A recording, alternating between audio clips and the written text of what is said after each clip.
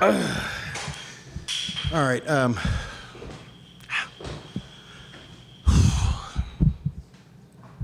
right. Great. Great environment. Great college basketball game. I hated to see it end like that. I'll be honest with you. Let the kids decide. Let the kids decide. So, as I was walking over here, coming to this room, I told myself, I'm glad I saw my family sitting there because I don't want to be fined and take some money out of there for dinner tomorrow night. But so I'm gonna be real careful here. But I thought it was a great game.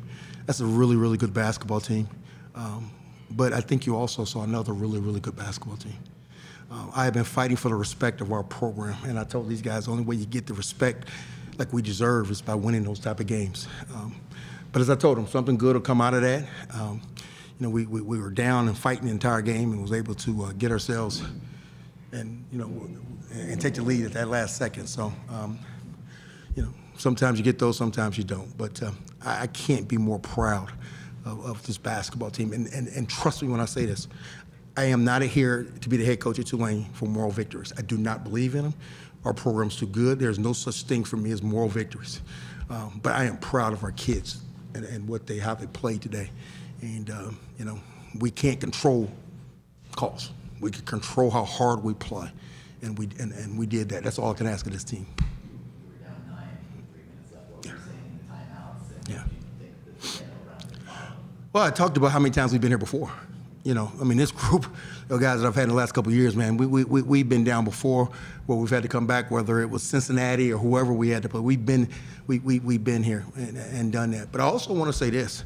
Man, I remember when I first got here, and that crowd was special. And so, we got to keep getting that, that the crowd, we got to make, we're really good in this building. And so the crowd helped us in that regard. But, I don't have to tell these guys a lot. They'll keep fighting.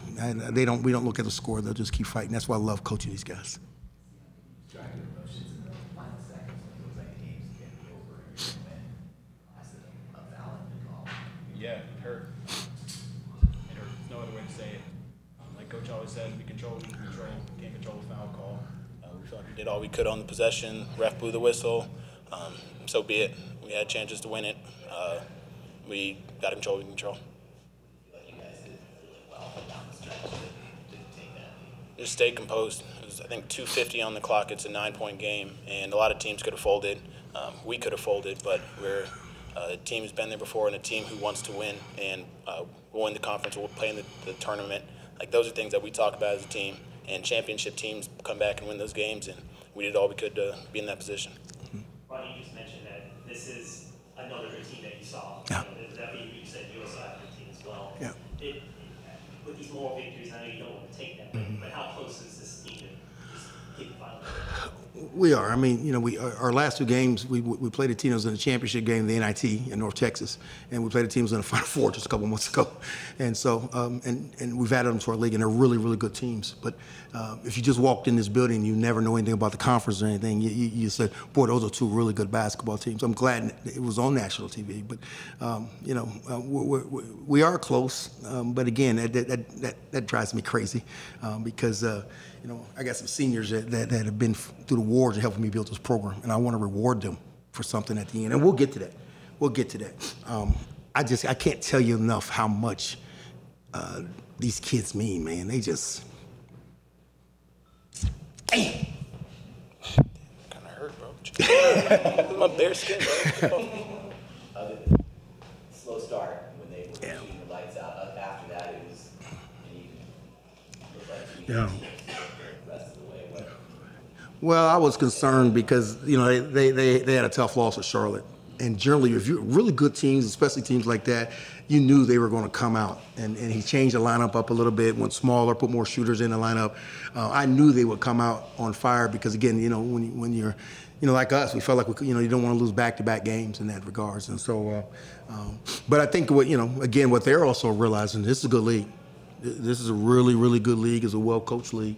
And I think, unfortunately, what may end up happening, we may end up beating each other up in this, and maybe still some at large bids because, boy, there's a lot of good teams in this league.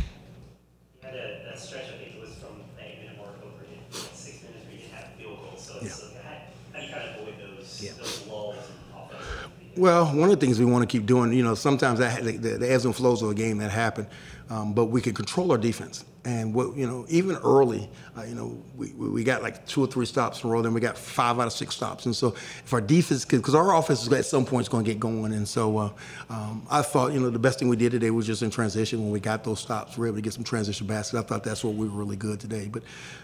But again, I want to make sure I give Dusty and his crew credit because again they had to come into a hostile environment, and so we'll get an opportunity in February to go down there and try to steal one.